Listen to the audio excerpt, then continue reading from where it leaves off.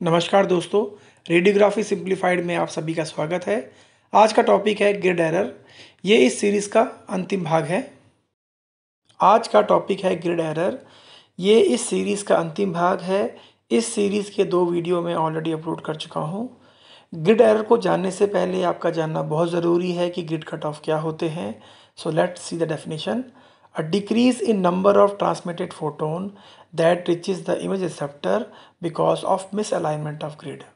देखिए, grid cut off तब देखने को मिलते हैं जब ग्रिड की लैड स्ट्रिप प्राइमरी रेडिएशन को इमेज रिसेप्टर तक पहुंचने से रोकती है या उसको एब्जॉर्ब कर लेती है, जिसकी वजह से हमें फिल्म पर डेंसिटी वेरिएशन देखने को मिलता है। ये तब होता है जब ग्रिड का प्लेसमेंट सही से नहीं होता या वो मिसअलाइन होती है with respect to the x ray tube. Grid के इसी मिसअलाइनमेंट को हम ग्रिड एरर कहते हैं। ये बेसिकली 4 टाइप के होते हैं: of centred grid error, of level grid error, of focus grid error and last upside down grid error. First is off-centered grid error. It is also known as lateral decentering. This results when X-ray tube being positioned lateral to the convergent line but at a correct focal distance. All the lateral strip cut off the same amount of primary radiation. Hence, there is a uniform loss of radiation over the entire surface of grid, producing a uniformly light radiograph. Off-center grid error को हम lateral decentering भी कहते हैं।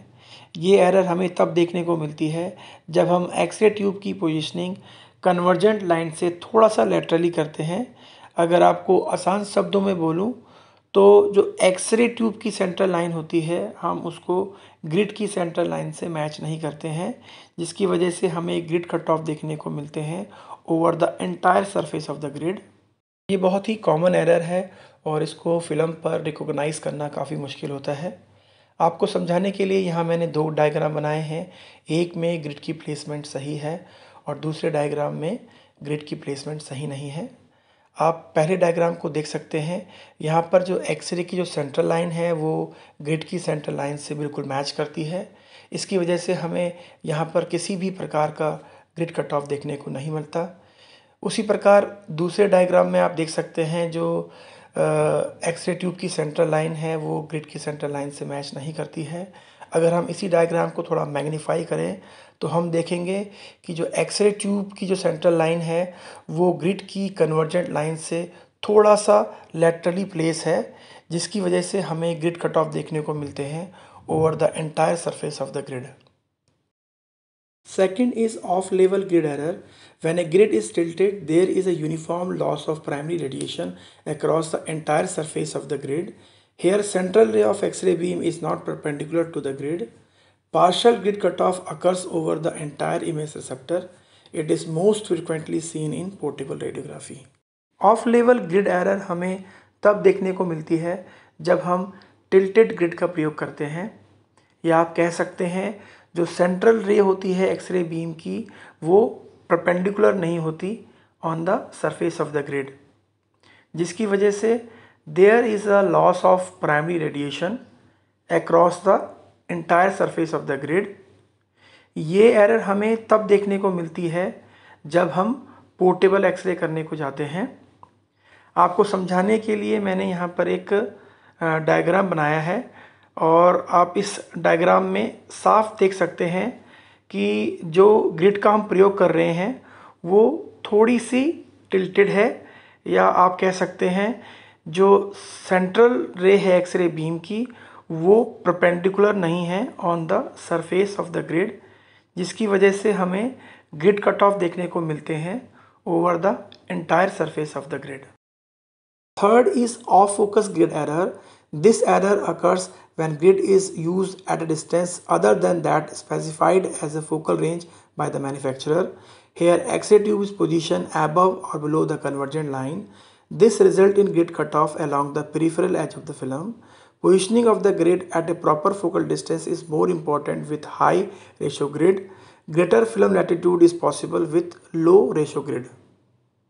जब हम of focus grid error की बात करते हैं तो हमारा central point of discussion grid की फोकल रेंज होती है, और मैं आपको पहले ही बता चुका हूँ कि मैन्युफैक्चरर ग्रिड को इस्तेमाल करने के लिए एक फोकल रेंज को रिकमेंड करते हैं, उसके मुताबिक ही ग्रिड का इस्तेमाल करना होता है। अगर आप एक्सरे ट्यूब की सेंटरिंग रिकमेंडेड फोकल रेंज से ऊपर या नीचे करते हैं तो आपको ऑफ फोकस ग्रिड एरर देखने को मिलेंगे, जिसकी वजह से ग्रिड कट ऑफ देखने को मिलते हैं along the peripheral edge of the film and also there is a loss of density at the edge of the film। आप देख सकते हैं यहाँ पर आपको दो डायग्राम देखने को मिल रहे होंगे। पहले डायग्राम में आप देख सकते हैं यहाँ पर ट्यूब की सेंटरिंग फोकल रेंज में कर रखी है, इसकी वजह से हमें यहाँ पर किसी भी प्रकार का ग्रिड कट ऑफ देखने को नहीं मिलता है। अगर आप दूसरे डायग्राम में देखेंगे, यहाँ पर जो एक्सरे ट्यूब है वो फोकल रेंज से, उसकी जो प्लेसमेंट है फोकल रेंज से थोड़ी सी नीचे की है या कन्वर्जेंट लाइन से थोड़ा सा नीचे की है, जिसकी वजह से there is a grid cut off at the peripheral as of the film. और जो हमें डेंसिटी मिलती है सेंटर में वो ठीक मिलती है, लेकिन there is a loss of density at the edges of the film. यहाँ एक बात मैं आपको ज़रूर बताना चाहूँगा, अगर आप ग्रिड का इस्तेमाल कर रहे हैं जिसका ग्रिड रेशो ज़्यादा है तो आपको उसको प्रॉपर फोकल डिस्टेंस पर इस्तेमाल करना बहुत ज़रूरी है। But on the other hand greater positioning latitude is possible with low ratio grid. Last one is upside down grid error. All the focus grid have a tube side which faces the X-ray tube.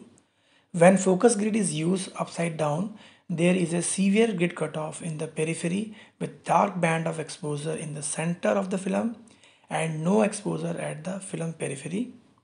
The radiation will pass through the grid along the central axis where grid strips are most perpendicular. जैसा कि आप सभी लोग जानते हैं, manufacturer grid पर ये mention करते हैं कि कौन सी साइड ट्यूब की तरफ फेस करेगी। अगर आप फोकस ग्रिड का इस्तेमाल अपसाइड डाउन करते हैं तो आपको ग्रिड कट ऑफ देखने को मिलेंगे, specially at the periphery of the grid. लेकिन सेंटर से प्राइमरी रेडिएशन पास हो जाते हैं क्योंकि यहाँ पर लेड स्ट्रिप ऑलमोस्ट परपेंडिकुलर होती है, लेकिन आपको एजेस में ग्रिड कट ऑफ देखने को ज़रूर मिलेगा। आप इस डायग्राम में देख सकते हैं, यहाँ पर फोकस ग्रिड को अपसाइड डाउन यूज़ किया है, मतलब ग्रिड को उल्टा रखा हुआ है, जिसकी वजह से there is a loss of primary radiation at the edges of the grid. और जो डेंसिटी मिलेगी हमें सेंटर में वो ठीक मिलेगी, लेकिन there is a loss of density at the edges of the film. बस यही था आज का वीडियो। अगर आपको ये वीडियो पसंद आया हो तो उसको लाइक कीजिए, शेयर कीजिए और मेरे चैनल को ज़रूर सब्सक्राइब कीजिए। बेल आइकन को दबाना मत भूलिएगा ताकि आपको मेरे आने वाले वीडियो के नोटिफिकेशंस मिलते रहें। Thanks for watching. जय हिंद।